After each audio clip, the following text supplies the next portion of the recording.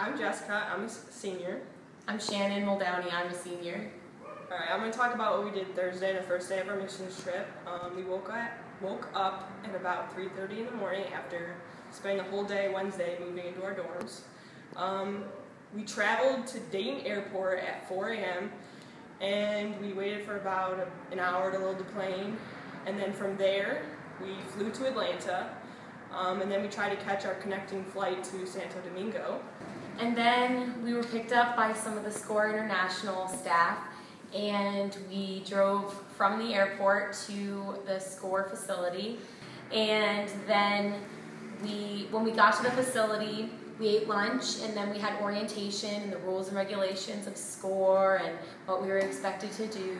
And we walked to the SCORE church, and it was interesting to see a little bit of the different living conditions people were in. And then we listened to a really good message of how to live out your faith and how we shouldn't just do that here in the Dominican Republic, but how we should do it in the United States as well.